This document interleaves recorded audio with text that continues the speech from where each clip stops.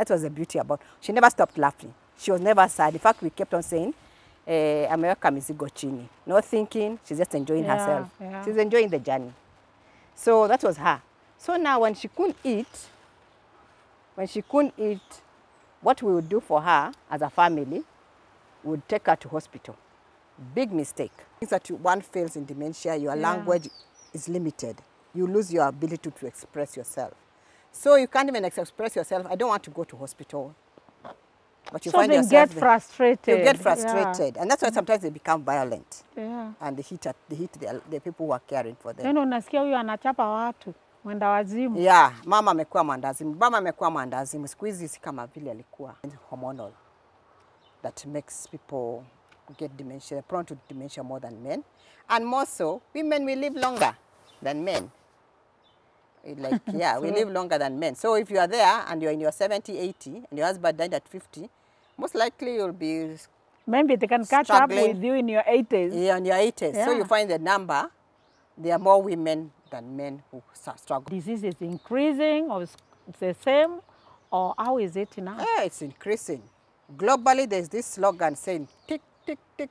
Every 3 seconds, somebody in the dementia, somebody is being diagnosed with dementia. Every 3 seconds. Hello viewers and welcome to Lucy Moore Network and also the Kenya Pro-Aging Organization.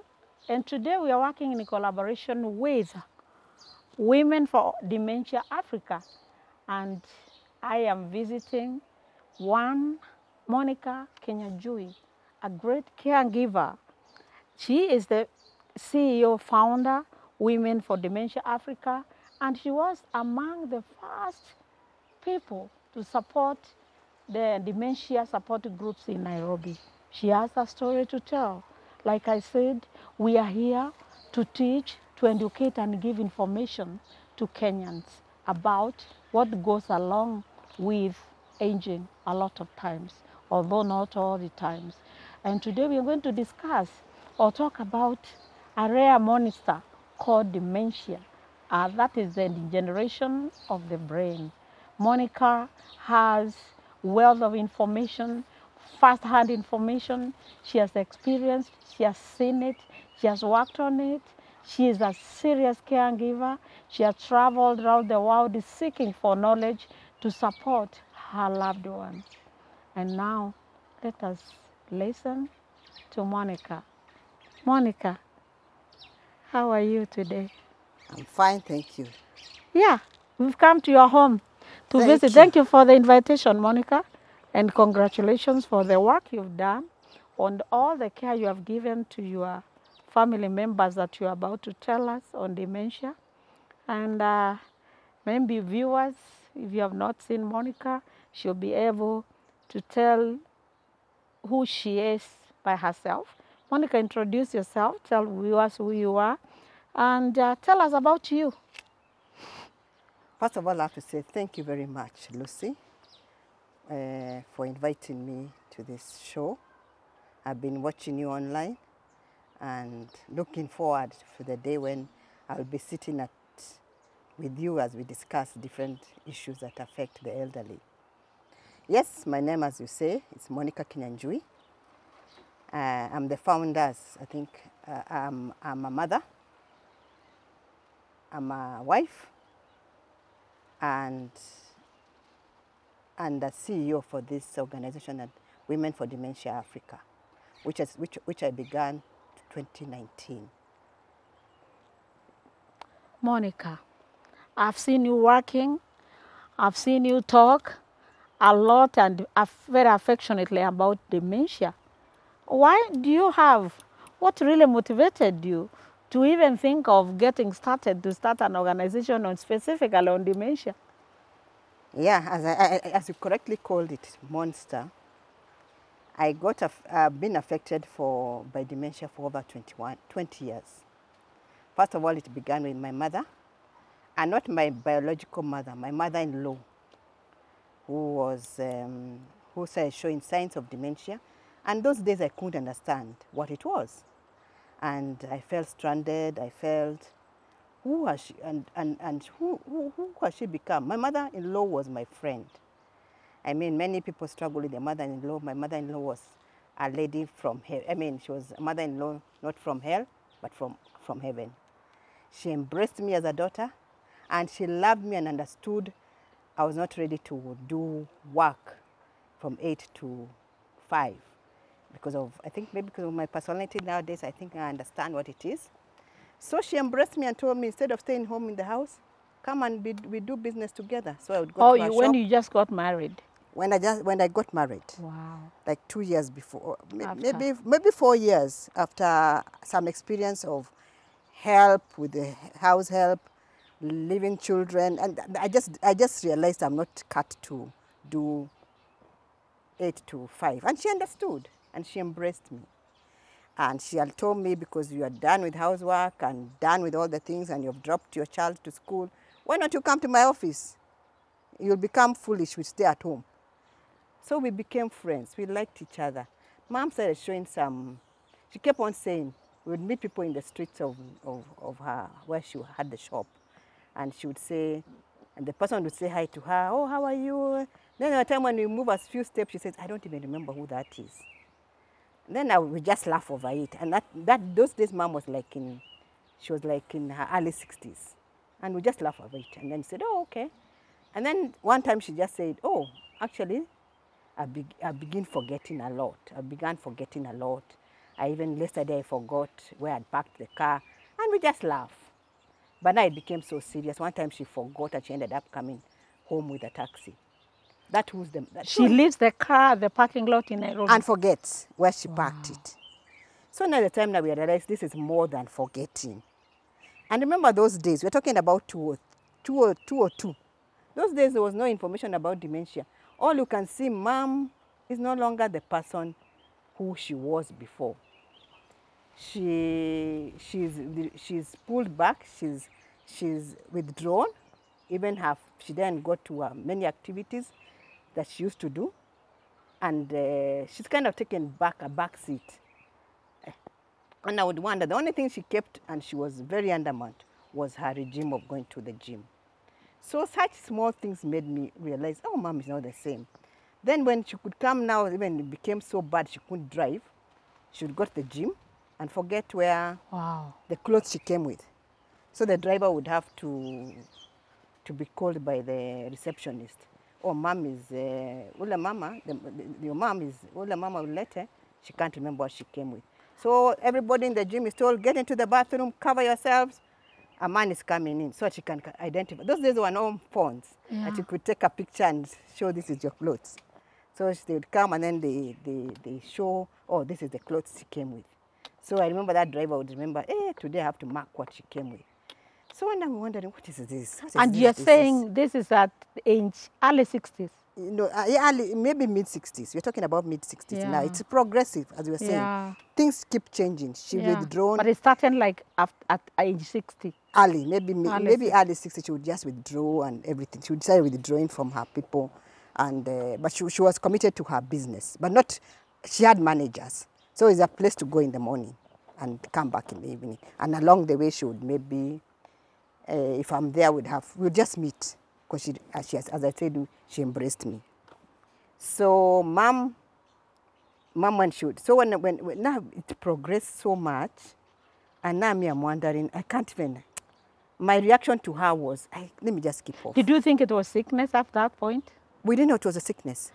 So at this point, at what point now it is progressing, the forgetfulness and things are getting worse?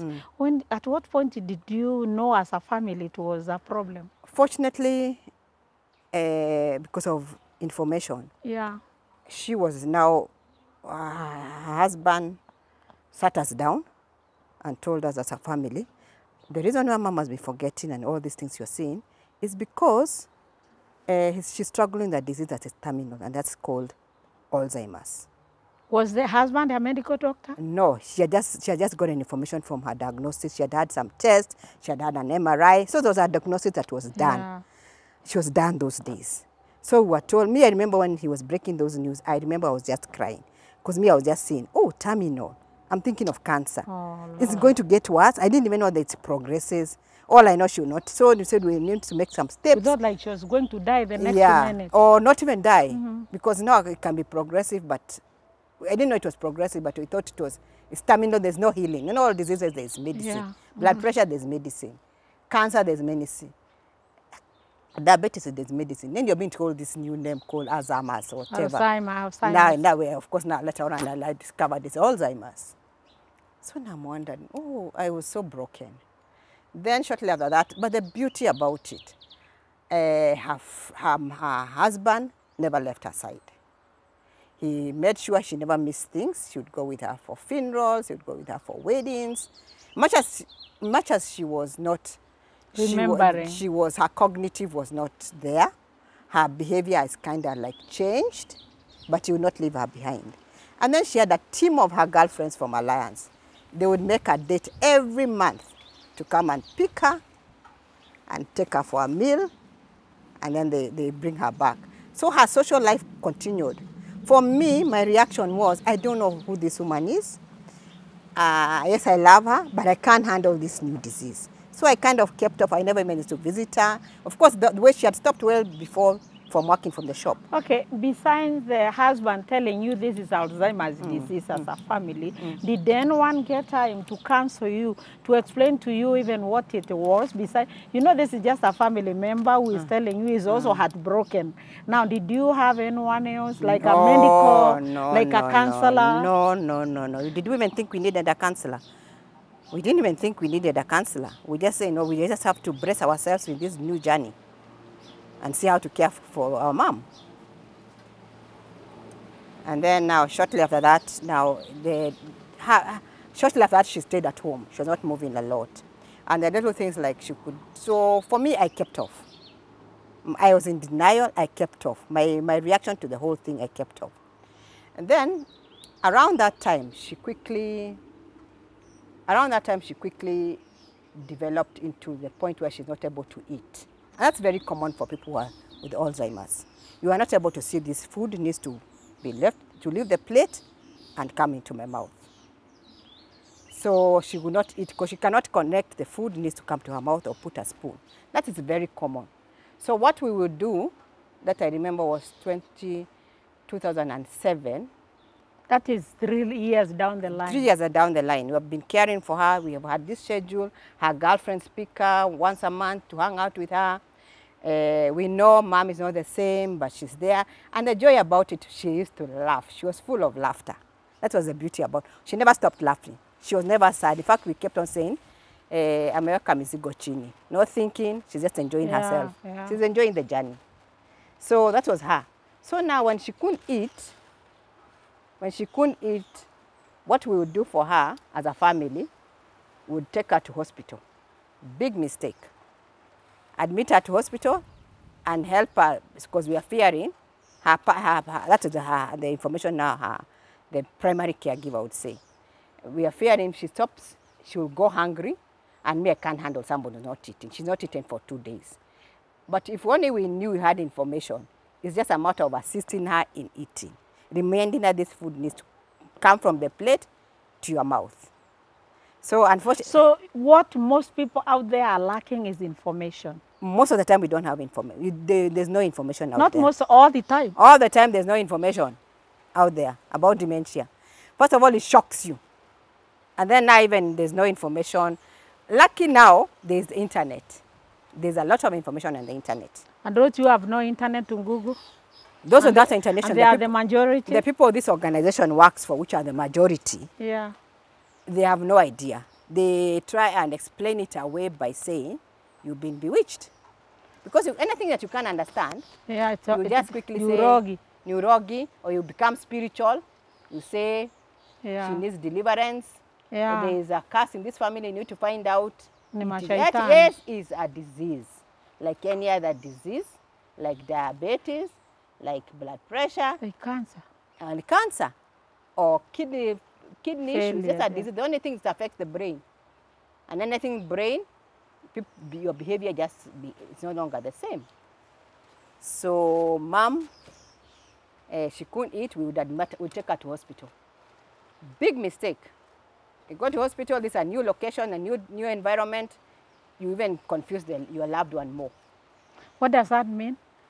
You know, we advise. Now that you know. Now that I know, if somebody is living with dementia, do not remove them from the familiar surroundings to unfamiliar surrounding. People in Nairobi, people in the village, a son comes or a daughter goes home and finds their mama is not eating, is not doing very well. She's, of course, now maybe she has dementia. And then because you love your mother so much and your shags, 200 kilometers away, you say, let them bring them to Nairobi. And the person who arrives in Nairobi that night, the following day they are worse. They start doing things that you can't understand. First of all, they don't know the geography of your house. They are going to the bathroom. They'll mess up in your house. They start doing things that you can't understand. Because they're in a foreign place. Yeah, they don't know. People have this habit of taking their loved ones, and it's out of love. Because you want your person to be next to you. But don't remove them, because they want familiar place where they wake up, they can smell the air, they can hear their cows is in the farmland, they can smell the air of their home is different from the Nairobi one or the city one. The house, they know this is the bathroom, they know this is the kitchen, they kind of know the house. But when they come to your house, and especially for those who have been who have bigger houses, they get lost in the house. So when you took her to the hospital and it was like, this is a foreign land, yes, and she became worse, were the doctors able now to tell you, are our doctors, our nurses here in Kenya, are they able to know what's going on? No, unfortunately, no. Are you unfortunately, serious? It was very sad, because those days we admitted her. I remember helping in the admission in the morning. In the afternoon when I came to see her, she couldn't negotiate herself to enter her bed. A simple thing like climbing, getting to bed, you had to help her. Meaning she's so, the whole confused. She's so disoriented. The confusion is now maximum. Not the body weakness, yeah, it is the mind which cannot comprehend. And then and even the people she's seeing, they are not familiar. And because her diagnosis was she's not eating. She was not eating. So in fact, I remember those cards they put on the bed like this, not eating. Nothing by mouth. Yeah, no, she's not eating. MPO, yes. Make sure she eats. So we got we got these orderlies. The time the hospital had these orderlies where you'd hire. And now the orderly was advised, make sure she eats the food. So the orderly started feeding her by force feeding her. A mess. I remember coming to hospital and finding, and she's saying, I don't want. In fact, that time I remember, she was trying to watch something on TV. You are distracting her. You are distracting her. And it was when it was Wangari Maathai on TV. And she knew Wangari Maathai. She was saying, I want to watch my friend. Toka. And, you know now, in fact, they regress back to their vernacular. Yeah. I want to see my friend. So now I told her, no, you can't don't force feed her. If she didn't want to eat, don't force feed her. So that was in February 2007. And that's a characteristics with people with Alzheimer's or dementia. Do not force them things. Do not force them things. Just get into their reality. We always say get into their reality. If they say they don't want to, just respect. That's why even our organization, dignity preserved to the end. Treat them with dignity. At that particular time, they don't want to eat. At that particular time, they are saying they want to go home. And that is their home. Get into their reality. Don't tell them, oh, this is your home. Oh, this is your home. Where are you going? This is your home. This is your room. It's your room. This is your home, and this is your husband. Those things are not there. They don't have that memory. The memory, who is this person in the house? Get into their reality. If they are seeing the husband as somebody who is a stranger to them, and this man who comes to my house and I don't like him, go with that. Of course, the loved one, that's a husband, I always see when I go to the field, they're affected because their loved ones are not remembering. Their loved ones are not remembering, oh, this is my husband, my wife never recognizes me, or the wife didn't recognize the husband. So at that time she was completely out. So when did she deteriorate completely? Now, what are the signs of total deterioration? Now she came back, and we actually, those days she had been living without an assistant. We had to get a full-time assistant for her to live with her. And now, and she wasn't very I'm sure even that assistant is not anyone who is trained to understand. It's just somebody, a normal house girl. Just a normal house girl. Come and keep company to this lady. because, yeah, come and keep. And she didn't like it because she was a very independent woman. She didn't like it. And she was saying, no, I've never had a woman stay in my house. No, I don't like it. And she complained. So 3 months later, she regressed back not eating. She was readmitted. That was in May. When she came back from hospital, I remember May 3rd was her birthday. I came home and brought her flowers to wish her happy birthday. And she was saying, it's my birthday. I said, yeah, it's your birthday. And I don't remember what year she was turning. She was like maybe 69 or maybe almost 70. Yeah. So she said, oh, okay, it's my, oh, all right. Oh, but you know, of course, we're talking, what's my birthday? The following day, we were walking up early in the morning. We have gone in an ambulance, we're heading to the hospital. This looks fatal. So What is the diagnosis this time? Heart attack. Oh, no. And a stroke. All massive. Maybe dehydration because of not eating. And no, all it was, yeah, maybe that, we don't know what it is. But I think it was also a lot of things that have been going on and she can't. Remember, one of the things that one fails in dementia, your language is limited.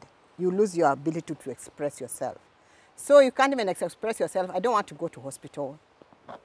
But you find yourself. Get frustrated. You get frustrated. Yeah. And that's why sometimes they become violent. Yeah. And they hit the people who are caring for them. Neno unasikia huyu anachapa watu. Mwenda wazimu. Yeah, mama amekuwa mwandazimu. Baba amekuwa mwandazimu. Siku hizi si kama vile alikuwa. So those are the statements we hear when I got the field. So mom came back, we got a stroke, heart attack. She was in ICU for 3 months. That was May. She got in ICU and then she was managed. No, was it in ICU? She was in ICU for 1 month. Then she went to the ward. Then we quickly realized we better just manage her at home. She was almost like assisted 100% care, oxygen, everything. We just made her one of the rooms become a hospital.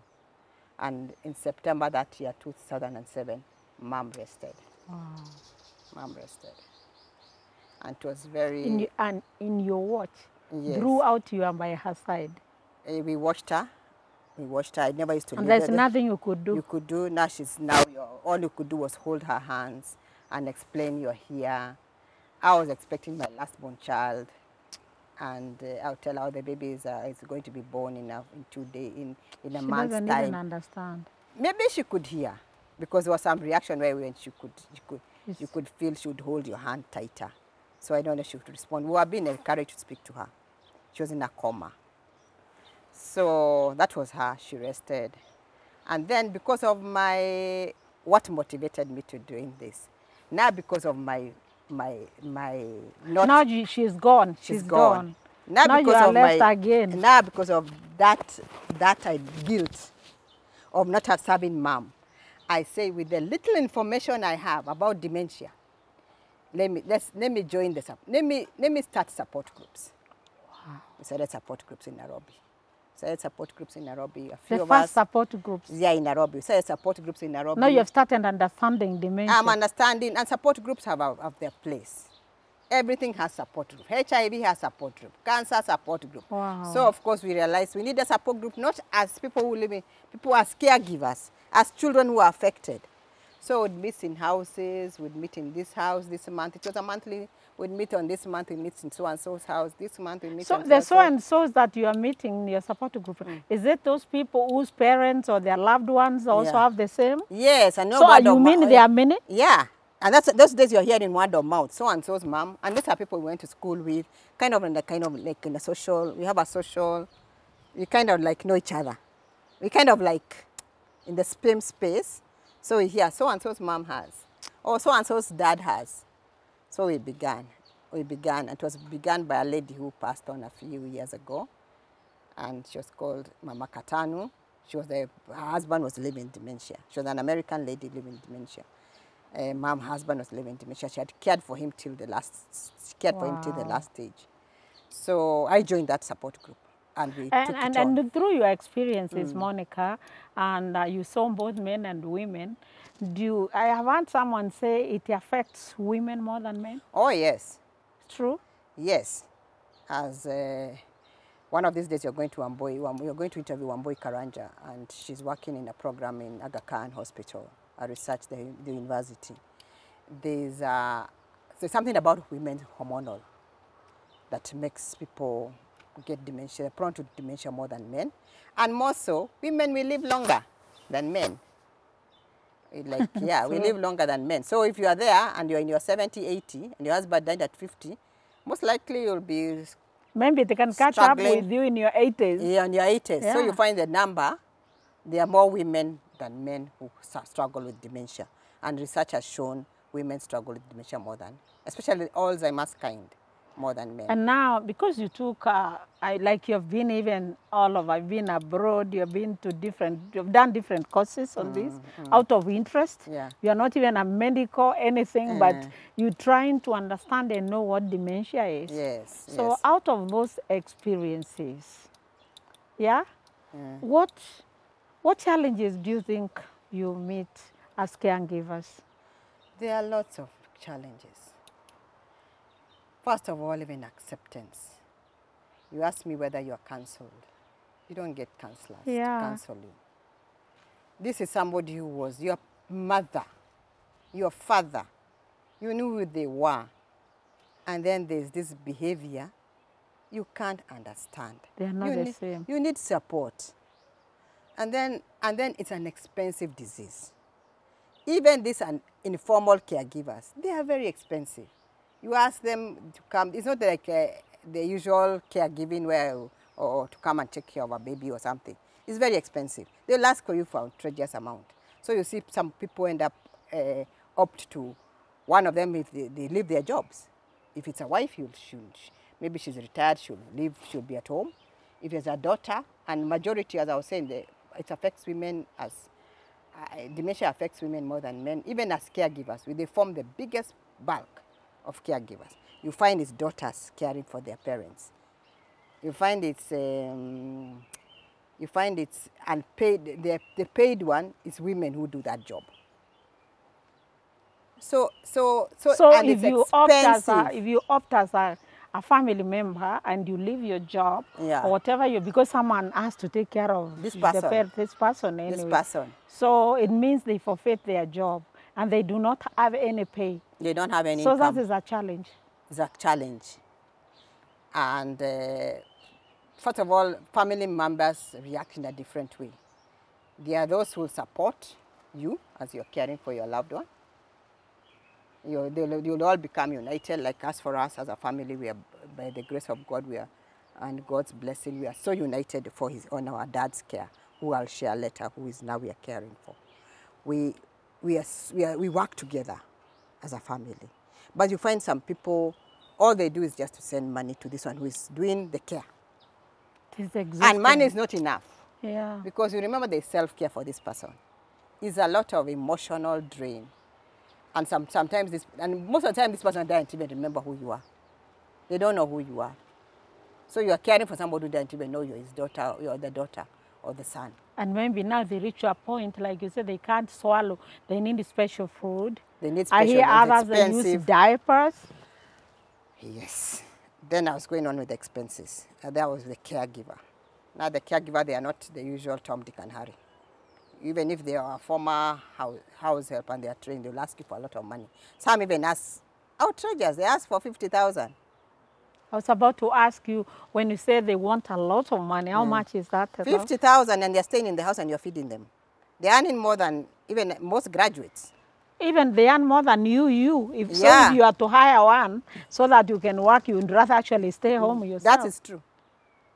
That is true. So then come forward, there's the food, special food. Then maybe as they progress on, you will need somebody like physiotherapists because they're not moving as much as they were moving.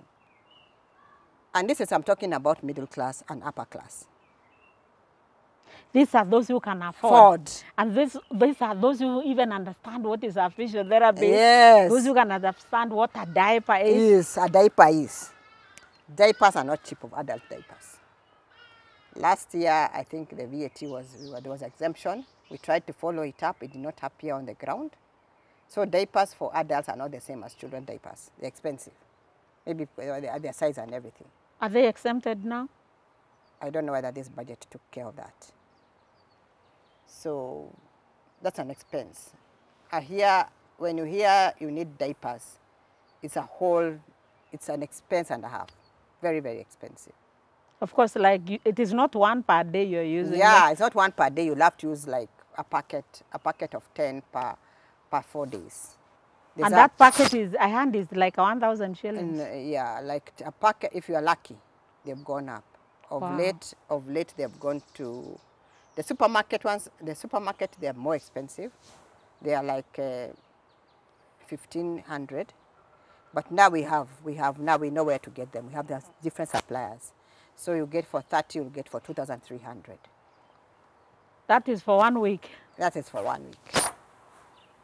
Because that's it. So that is not maybe for a month if you are lucky. Yeah. But there's a friend of mine was telling me she's using, her helper is using, so she was a bit concerned. She's using 10 per day. 10 diapers per day. So even if it is 2,300 per month for diaper, and remember, the allowance the Kinyanjui is giving the wazee, it is 2,000, and that's not even including medicine, eating, shelter, the diapers, the caregiver, all that is supposed to be. No, the Kinyanjui will not. That is not one of the things that can even take. This will have to come from family members. You have to have liquid cash. And remember, this person, maybe they're the ones who have the land. They're the ones with the cows. They're the ones with the properties, basically. You can't liquidate them, yet you need cash. So you end up using your own cash, which you don't have.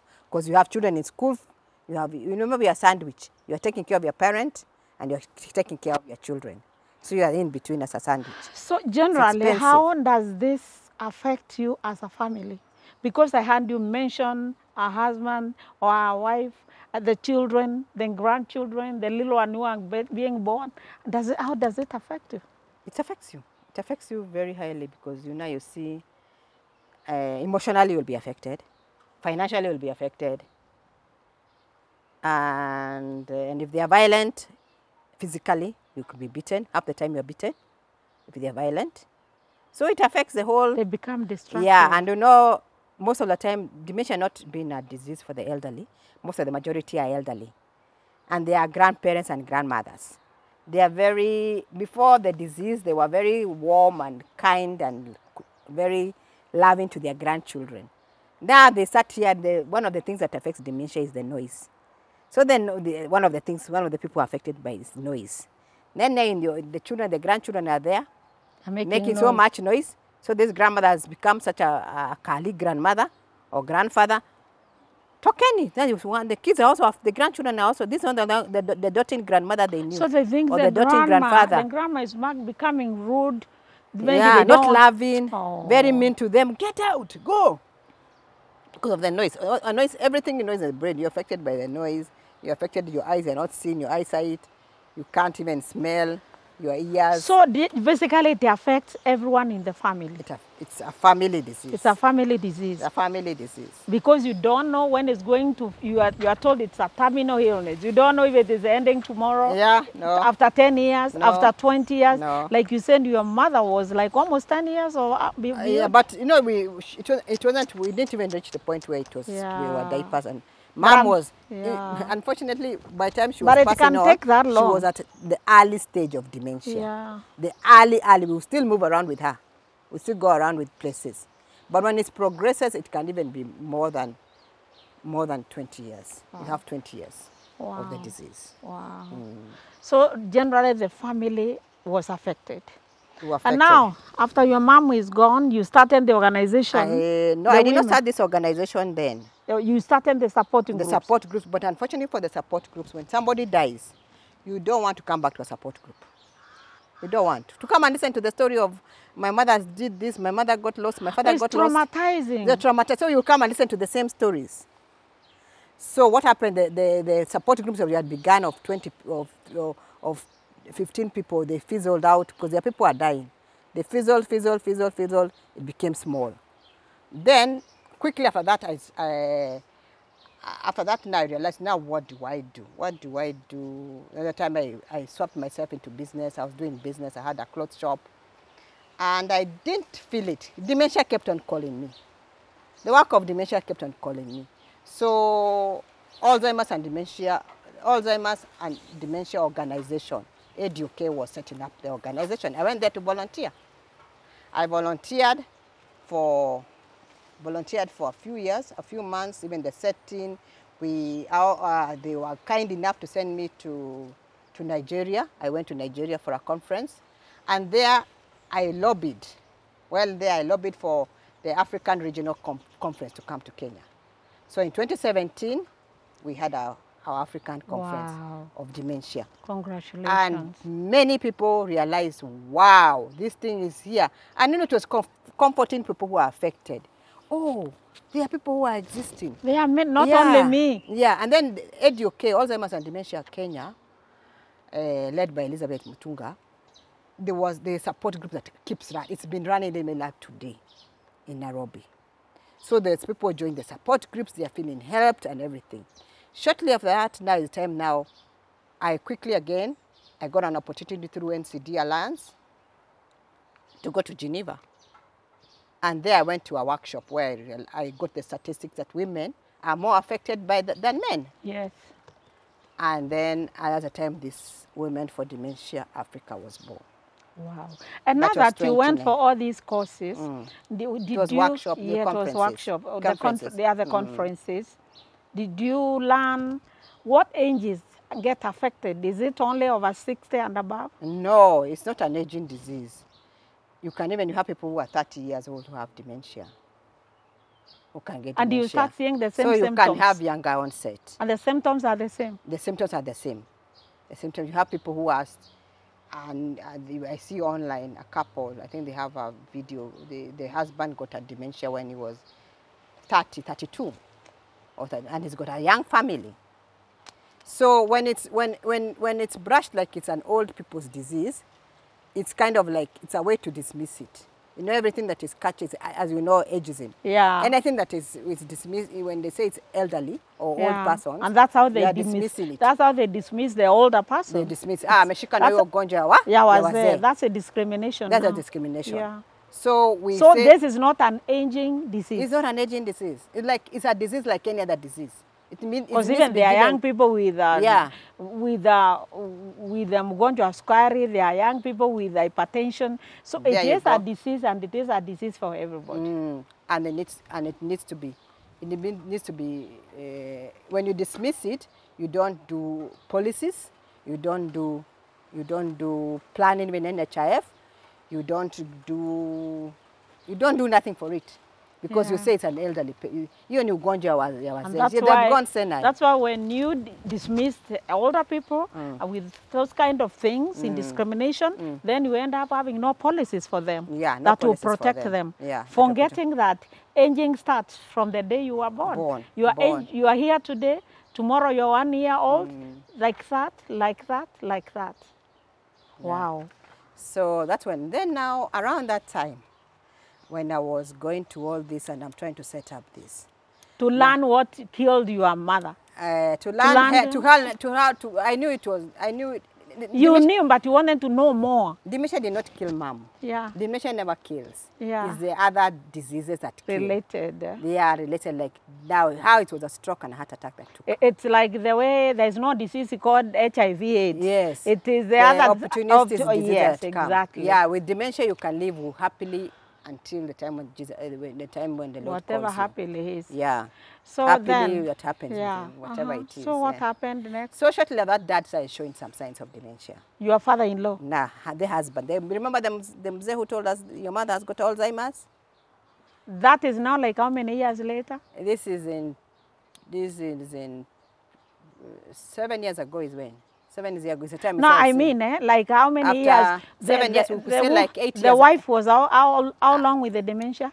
After the wife has died. No, like it took how long? How many years before she died? She took. Remember, we were diagnosed in 2003, and she died 2007. So like 4 years. 4 years. But so, him it was so like this 7. is your father-in-law who was introducing the wife as having gotten a new disease that is incurable 4 years earlier, and now he's the one who has the symptoms. No, yeah, but later on, after 7 years when she had passed on.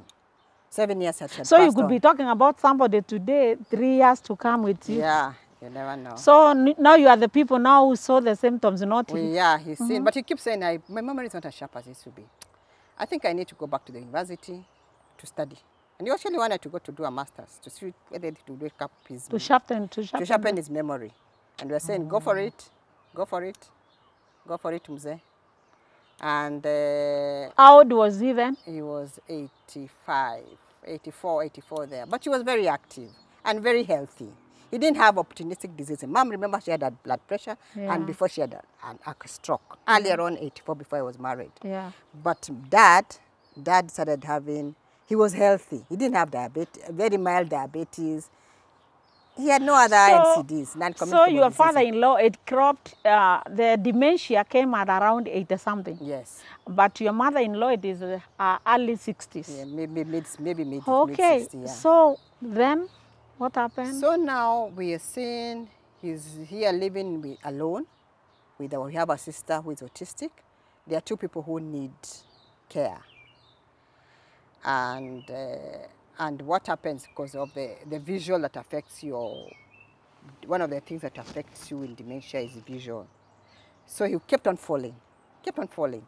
It means a step you fall. And of course, it's a very common, if you've gone around with the elderly, it's a very common thing for the elderly. And when they fall, there's something that breaking affects. their hips, breaking their legs. Yeah, it's a very common thing when people. So we realized, we quickly thought through it with my husband, that it's high time I'm talking about dementia to other people. Why can't we, charity starts at home. Yeah. Why can't we move and take care of him? Wow. And I had to leave, explain to my 10-year-old daughter that we are going to stay in a house, from an apartment to a house, to a home. And she couldn't take it. You know, you have to change everything about your life. And so I've been caring for him. I've been caring for him with the knowledge, that I have. Wow. And that's been helpful. We've been able to put things in place. We are able to put a program for him.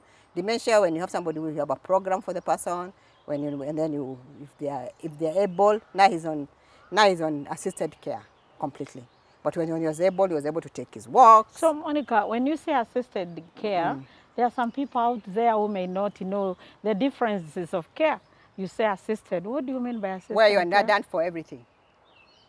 Everything is done for you. You are being changed. You're being fed. You are being put in a wheelchair. Yeah, you can't do anything for yourself. You can't do anything. So you have to be assisted 100%.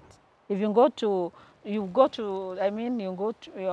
you have like a long call, you sit on it until someone has to remove. Yes. So you must really be with people who care completely. I have people who have hearts and utu. Because this thing is not at your experience of anything. You have to have that good heart. You have to have that heart from passion, special heart. Compassionate. It's not at any Tom, Dick and Harry. Anyway, it's working for the older persons. Actually, it's a different kind of care. Even it's like taking care of a kid. Yeah. It's not everyone who like kids.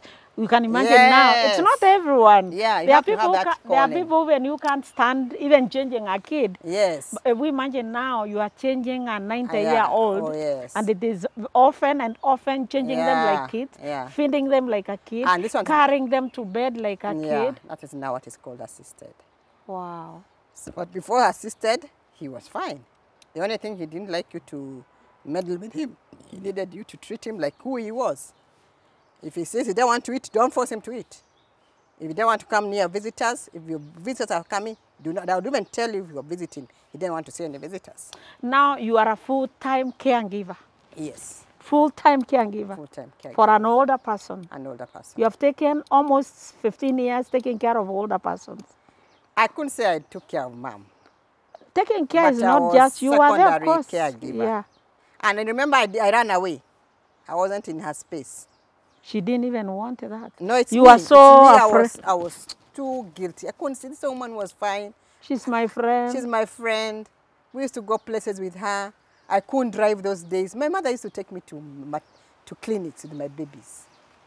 When I would, that's must have been traumatizing. Yeah, it was. The only way I could react to her was let me take off. So this is something like a grieving process. Yes. People grieve differently, they heal differently, but the process has to go. Yeah. There are those who it takes longer. Yeah. Now, Monica, what can you tell other people out there who are taking about the experiences like the ones you've had? Maybe they don't even know what it is, but what would you tell them? A word of encouragement. Now that you're dealing with this, where is your organization? How do you get to the people now on the ground, Monica? Okay, let me talk about Women for Dementia, because that is my passion. And that is what. And why did you call it Women for Dementia, not maybe men and women with dementia? I told you women are most affected as dementia. They're the biggest caregivers, and they're the ones who are most affected. So my job is to amplify their plight. Yeah. Remember the woman with the dementia, she's at the down and under. Yeah. So our job is to amplify her, but our work is not focused on women. Our work is to amplify the woman who is the caregiver and who is most affected. But like you said, most of the caregivers that you've come across are women. Women, even when I go out in the field. So Women for Dementia, we work there with the underprivileged. Remember, the middle class have no issues. They don't have the information. They have internet. The low income, the people who I work with, like the Kibera daycare, the Kibera daycare, I have worked with county trackers in Kayole and Bakassi area. That's where we have created support groups for them. We give them information. Mtu yako hajarogwa, ni ugonjwa. And there the poverty is high. Because remember, this person does work of ufua. And I told you it's a woman all the time. Does work of ufua and has to leave the dad in the house. Is this a CBO or an NGO? It's an NGO. So which other parts of the country do you reach? Right now I'm working in Nairobi. I'm hoping to partner with other people all over the country. Right now we are just based in Nairobi. You're just in Nairobi. Based in Nairobi, but we have other partners who have gone all over the country. Because what we've done is to, because as I said, dementia is a risk. The risk factor of dementia is older persons. So we work with older persons groups. And out of your experience again, do you think this disease is increasing or it's the same? Or how is it now? Yeah, it's increasing. Globally, there's this slogan saying, tick, tick, tick. Every 3 seconds, somebody in the dementia, somebody's been diagnosed with dementia. Every 3 seconds. Second, somebody in the world is being diagnosed by dementia. And of course, Kenya is in the world. Yeah, it's in the world. It's not out of the world. So do you think, as a country, because of course Article 57 of the Constitution of Kenya says it is the responsibility of the government and the family to take care of older persons. May they have dementia or not dementia. Do you think our government is doing enough, Monica? No. When they have had senior doctors, psychiatrists say that, oh, that is an aging and older person's disease. Oh my God. The time when we would have, during COVID times, when we would have Zoom conferences or workshops. And then this particular famous doctor in the country says, oh, that is an elderly disease. So if this is a person who's supposed to advise the government. Or to advise the Kenyans. If they're the ones, the Kenyans, and you're dismissing it as an older person's disease, nothing will be done. But thank God, because through lobbying, through a lot of work with different players, currently I'm even sitting in a group, I'm sitting in a working group of drafting the dementia policy in Kenya. So at least like the way there's a cancer policy, we are hoping to have a dementia policy. Diabetes policy. We have all this policy, mental health policy. Yeah. Yeah. Then the unfortunate thing for us as me being in space of dementia, I have to go everywhere. I have to go where there are older persons groups. Because younger people. I have to go to the mental health group. Yeah. To share our disease presents itself in a mental health, in a mental way, although it's a neurological disorder. But I have to go where there's a mental health group. I have to also go to NCD, non-communicable diseases. to go and speak there, so that to be able to stick out my neck, so that we are not forgotten. Because these are diseases that most times are forgotten. You were telling me about some people who are taking care of their loved ones with dementia. And I'll talk about the low-income people, the ones I work for. Those are the ones who are really challenged, difficulties. We have different programs as an organization. We have a dignity care parks, where we get donors and they support a home with care parks.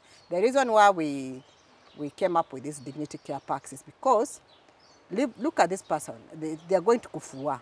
They leave their loved one in the house, because this person, a very common thing of dementia, people wander and they get lost. You hear somebody amepotea. That is a common. So baada ya kupotea, they lock them. When they come in the evening, they find everything in the house has been messed up. Or they lock them in the house? Yeah, they messed up with incontinence in the house. So you're coming back from your kibarua from industrial area. Ndio upate chakula. Ukuja kwa nyumba, you have to clean up this person and you don't have water.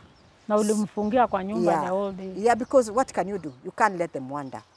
So first of all, you're stressed with the cleaning this person. Most of the time, there's no water.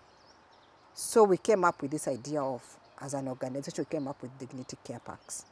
So we offer care parks to these people. Right now, it's halted because this year we've not managed to push very well, because we do it through fundraising. And then another thing which we also help as an organization, hygiene is one of the things that kills. Lack of poor hygiene is what kills these people. Most of the time, maybe a girl, as I said, women, the ones who care for their loved ones. Maybe their daughter caring for the father. Culturally, are you going to wash your father? You can't wash your father. So what do? You have to hire somebody. 100 bob is not an easy thing. So you have this program where we say, we give them, also under that dignity park, we give them within that there's 100 bob we give towards this. So how often does that dignity kit take? We make sure how often do you give it? When we were giving it, when it was on, we were giving it, it was monthly. But I'm sure because of this, we were giving the pack it had 1 month's worth of diapers. When you hand it? Yeah, when it was in progress. But now it's not. And now it's not. No, it's because of an economic hard time. And it's going to. We are hoping to revive it with time. We are looking. How many were you giving? The board of directors is looking for ways to How revive many it. were you able to give per month? We are giving per month a family 30 diapers. Like how many families could you give? We gave in Kayole. Like how many people? I'm trying to imagine 40. The percent. You did 40, good, yes. Unfortunately for us, when we went out to give out, free things are not the good things. Yeah. So we had people even who are cerebral, other people who are not living in dementia, but they had a need for the diapers. Yeah. So we couldn't relate. So now we are going back to the drawing board to actually draw out, map out who are actually living dementia and need diapers. Those days we just gave them out like this. So we got people with cerebral palsy, we got people with cancer. So the program would not sustain the program. You mixed yourself up. Mixed ourselves. You mentioned something very important, Monica, when you said some of these people who come from very, very poor backgrounds, and people have to go and find work and look for something to eat and feed the rest of the family. You have to lock someone in the house, or you tie them the whole day and come back to them to give them some food in the evening, if you are able to find something. And you're saying that is the majority of the people. Of course, in that bracket, because those are the people you're only talking in Nairobi. Yeah. We have 47 counties. There are those even who have never even heard of this word dementia. And they're out there. Monica, what can you tell our government about this? Because I think we should be having institutions that at least to keep these people, so to have some people who can take care of, instead of tying someone who is having a problem, not that they would wish to be like that. Someone who was doing their own work, but all of a sudden things change. The next thing, because you must also sustain the rest of the members of the family or feed your children, you start tying your mother or your father in the house for you to, what would you, your parting shot to our government? I'd encourage the government to have institutions where they can, even daycares, where you can have somebody leave their loved one before they go to work And then in the evening, they come and pick the person. That person is fed. That person is taken care of. Then just like a daycare for children. And then you come and pick your loved one.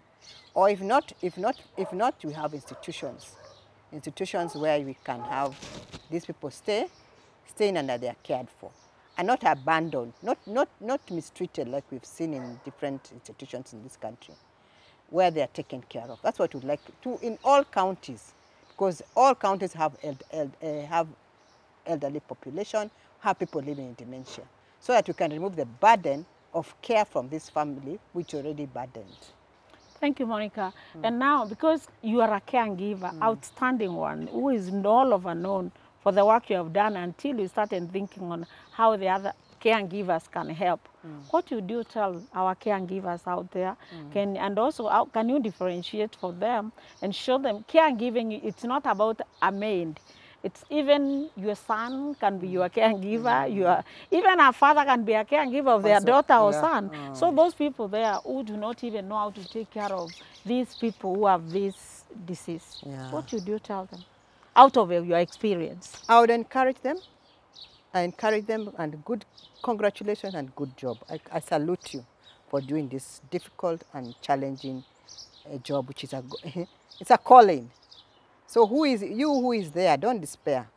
And also learn to self-care, because you don't want to leave this one. If you don't self-care, you don't take care of yourself, if you have, I'm talking even for especially somebody like a daughter, a mother who is old, elderly, and you're taking care of your husband, don't allow people to come in and help you. I'm talking to the mothers who care for their husbands, the wives who care for their husband. Yes, till death do your part, but let somebody help you care. Because this is many of the things when I go to the field, I hear a lady she has no life. She can't go to her chama, she can't go to church, because she's caring for this husband of hers. Self-care yourself. Go to church. Don't be lonely in the house, and don't be lonely in the caring. 24-hour care for this person will mentally drain you, and this can easily take you away and leave your loved one behind. Who will take care of them? So self-care. Take times off. Go and laugh with your girlfriends if you are a lady. If you are a daughter, make sure you have your me time. Go for a holiday. And you must take care of yourself.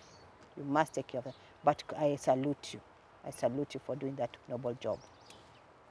Kenyans, that is a message from Monica Kinyanjui, who is a caregiver, has taken care, and you have heard our story. And there are many more Monica Kinyanjui out there. Please, what we are saying, we are not just talking stories. We are here to educate, to give information, and to inspire others.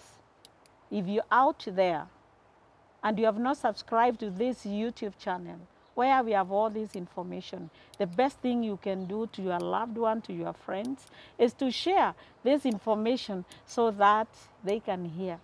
Kenyans, let us all stand for our older persons. My voice, your voice, our voices are the voices of the voiceless.